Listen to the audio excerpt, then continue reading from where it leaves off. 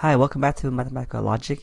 We're going to talk about the Tableau tree or the Refutation tree in this video.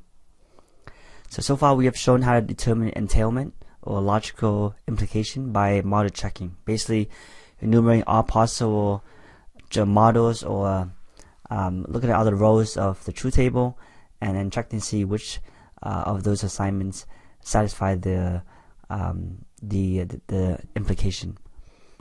For example, you can use a language like Python to implement model checking. For example, it turns out that you use recursion to basically check all possible cases. It's just a brute force approach. But model checking is an example of an inference algorithm. It's an algorithm that can be used to derive conclusions or to carry out logical inference. And we saw that in the last few videos.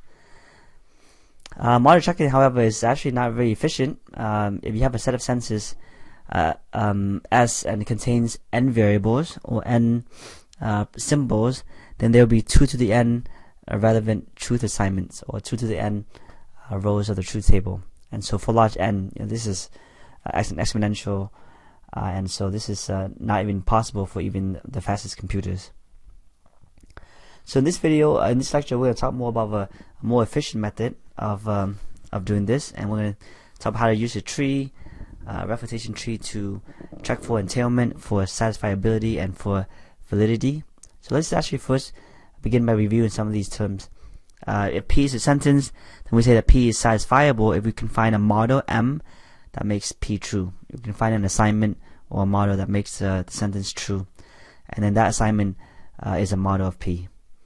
If you have a bunch of sentences, S1 to Sn, then we say that the set S is satisfiable if we can find a model that satisfies all sentences in S, make all of them true. If you have P and Q sentences, then P entails Q, or P logically implies Q, if every model that satisfies P also satisfies Q. And we use this notation to denote an entailment. And then in general, if you have a set of sentences S1 to Sn, then that set S logically imply or logically entails Q if every model that satisfies all of S will also satisfy Q. And finally, a sentence is valid if it's true in all models. It's true in all, and another way of saying this is that tautology is a valid sentence. Okay, so those are just review. Let's talk about this Tableau tree or the satisfiability tree. So basically, it's a tree of sentences obtained from some initial set of sentences by applying Tableau rules that we'll see in a moment. And the idea is that a rule can be applied to the tree if the top sentence of the rule appears in the tree. And the idea is that you can create these branches that goes down, and to apply a rule, we add a branch or branches at the bottom of the rule below the given sentence. And then we're also going to omit branch lines if there's only one formula below the given formula. So we'll make sense of that in a moment. So let's kind of see some of these rules and see how this will work. Suppose you have A and B sentences in propositional logic. So here's the first rule.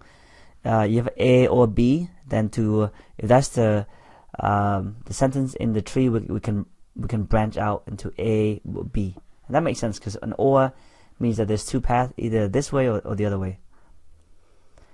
A and B means that both A and B has to be true, so there's no branching. It's the same path. We write A and B separately to denote A and B. So these rules it's actually very obvious why they work. And then A implies B means, you remember in one of the homework we proved that A implies B is actually logically equivalent to not A or B. And so if you have this in the tree, we can break it down into these components. The goal here is that we have these rules that we're trying to break down into atomic sentences, simple sentences, and then we can use that to find counterexamples or to prove something. So those are 3 rules. Here's 3 more. Now these are the negation rules. Same thing as before, but now we're negating everything. So not A or B. So remember that from the previous video, De Morgan's laws, we can actually bring in the not, so that this becomes not A and not B. So this simplified to not A and not B. And then not A and B becomes not A or not B. So we have that branching. So these basically come from the previous three. And then finally, the inside of this is not A or B. So De Morgan's law will make this A and not B. So there's that. So that's how you resolve that rule. So here's the last three rules. Biconditional. So A, if and only if B means that either they're both the same. Well, that means that they're both the same. So either they're both true or both false. So A, B here means they're both true.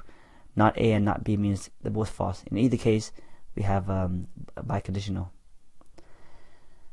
And so these definitely are a little more complicated, and you basically want to memorize all these rules. I mean, there's no way to do this without understanding and memorizing these rules. And finally, to negate the biconditional, if it's not true that they're equivalent, that means that either A and not B, or not A and B. And finally, the double negation rule says that not A is A. Yeah, those are the 9 rules that we have to memorize, and it'll help us basically again break down these connectives into smaller components. Okay, a branch of a tree is a path to the tree from the top node to some bottom node. We say that a branch is closed if there's a sentence A such that both A and not A occur along the same branch, and a branch is open if it is not closed. So it's closed if you have A and it's a negation. And the tree is closed if all the branches are closed, otherwise the tree is open. So the idea here is that branches correspond to attempts to build a model satisfying the senses along the path, in particular the senses at the very top. And then a closed branch corresponds to an attempt that fails because we cannot simultaneously satisfy A and not A.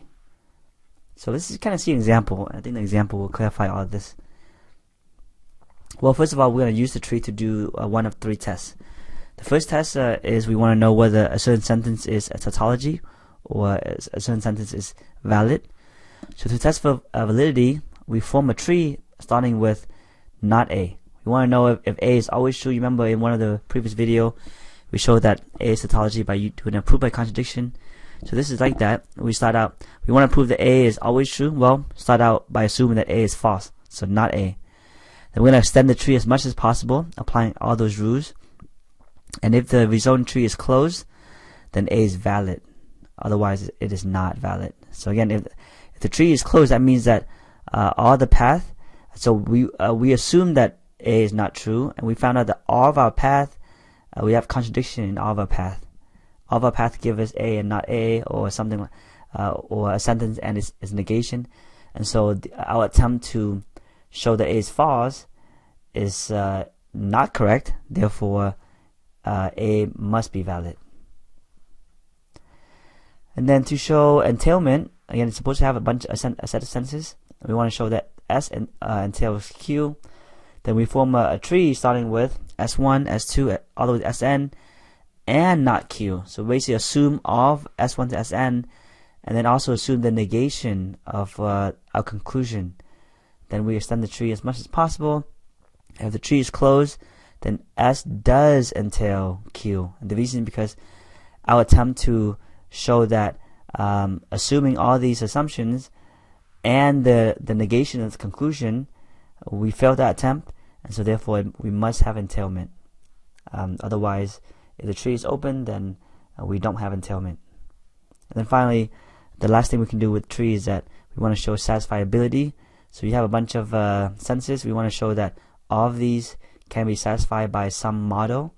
So we form a tree with all of these. And notice here in this case, this is different than the previous case. There's no negation here. We start a tree with all these sentences, extend as much as possible. If the resulting tree is closed, then the set S is not satisfiable because we cannot find a model that makes this true. Otherwise, otherwise the tree is open and we have at least one open branch. Then that branch will help us satisfy this set. Okay, let's just actually see some examples. So let's do the first one. This is the first test. We want to assume that we want to prove that this is valid, meaning this is always true, and that makes sense because A and B implies B and A. Right? This is always going to be true for any assignment of A and B for any model. So we want to show that this is a tautology. Okay, to do that, we take it and we're going to assume that it's false. So we're going to negate this. So here's the root of the tree, is that negation of what we want to prove. And now we're going to apply the rules to simplify this. And so this is a conditional and this is a negation. So we apply one of the rules that says that. So remember, the conditional is not. Well, if I call this x and this y, conditional says that not x or y, and so when I negate that, then I get x and not y. So I'm gonna resolve this by saying this and not that. So again, this is one of the 9 rules that we saw. So what this does is that we basically replace this sentence with an equivalent representation in this one branch here, and so now we don't really need this, right? We actually resolved this already, so this is equivalent to this information. So I'm going to cross this out just so that we know that we already resolved that sentence. So now, so this tree is still the same tree. We just throw away some redundant information.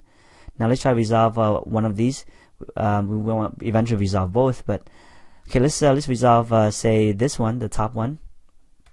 So this is A and B. So one of the rules says that is you write A and B along here. Again, I resolve it, so I'm going to cross it out. And to resolve this, apply De Morgan's law, not B or not A. So that's a branching. So not B or not A. So I also want to cross that out too. So again, this is the tree now. Notice now all the complicated sentences are now very simple. So we have this path, A and B and not B, or this path, A and B and not A. So we have 2 paths there. And notice that both these paths are closed because we have in this B and not B. That's a contradiction. And then A and not A. So we have found contradiction, and so these branches are closed. The whole tree is closed. Therefore, we do have that the sentence is valid. Let's do entailment. We want to show that given these 2 assumptions or 2 sentences, we do imply or we entails this sentence. And that makes sense because look at this. A implies B and B implies C. Well, together that should show that A implies C. So that's what we want to show here, logical implication or entailment. So we're going to assume, the way we do this, we're going to assume the S, so A implies B and B implies C, and assume the negation of the conclusion. We want to conclude this, so we're going to negate it. We're going to do a contradiction. We're going to say, well, assume these. Let's assume that the conclusion is false, and see if we can close this tree and get a contradiction. Therefore, the conclusion must be true. So now these are all of our assumptions. So let's now resolve each of the sentences. The first sentence, this is not A or B, so I branch out and I cross out the top. Then I'm going to resolve this one. This is not B or C, so I have to do that for both of the branches. Not B or C, not B or C. I cross out that sentence. And to resolve this one, this is an or, not A or C. So if I apply De Morgan's law, it would be A and not C. So there's A and not C along all those paths. And notice now we have some closure here, because notice in this path, not A and A, this path A and not A, this path B and not C, this path C and not C. So we can actually close all of these paths. So that means this tree is closed, and we do have entailment. By the way, at this point right here, this is B, not B, so we could actually have stopped that branch. We don't have to finish that branch because it's already a contradiction earlier, but that's fine. Yeah, so yeah, in fact, we're going to see an example now that we can actually close things early. If we can close some things early, we don't have to finish that branch.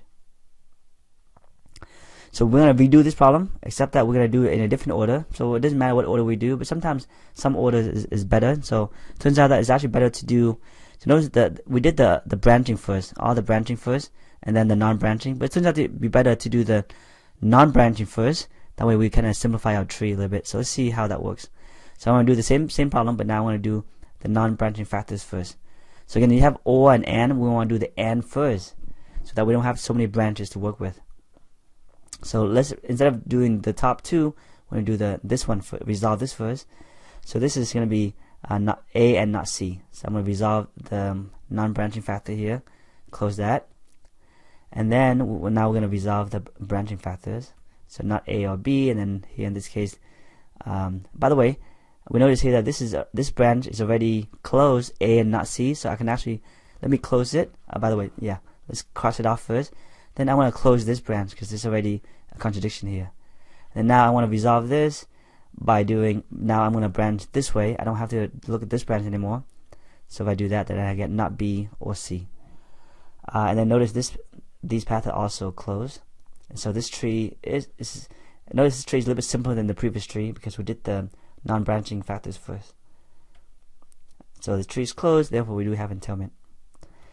And in the final example, we're going to talk about, we're going to figure out how to satisfy a sentence. So here's a sentence. We want to show whether, we want to see whether this is satisfiable. In other words, can we find an assignment that makes this true? So to show satisfiability, we just keep the sentence the same, just like that, and try to extend and apply the rules. And so this is a biconditional. So we in one branch we keep them the same, and in the other branch we negate both of them. So that's the biconditional rule. So I crossed out the top, and now I'm going to resolve each of these. So let's do this one. I want to do again non-branching factor first. So De Morgan's law says that this should be not A and B. So I do that and I cross this out. And then I'm going to finish this by doing not A or B. Cross that out. So I basically resolve the left side here. And notice that I have on the left side at least, I've resolved everything. So everything is now atomic. But notice there's no contradiction along this. So these are open branches. So that means that we found a way to satisfy the original sentence. So again, an open branch is a way to satisfy it. So we actually have two ways here, two branches at least. It's the same assignment, but two branches. We could also resolve this too, but we don't need to. All we need to satisfy something is to find one model to make it true. So here we have one path, so we don't have to do this side. Either we can or we want.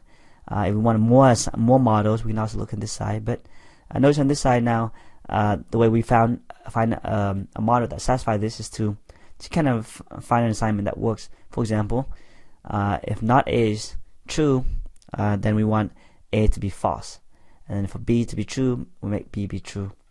So here's one assignment: A is false, B is true. We'll satisfy this and this list of conjunct here. And so we found one branch is open. We found an assignment that makes it satisfiable, and so that's how we do satisfiability. Okay, I think that's basically it for this video. Okay, thanks for watching.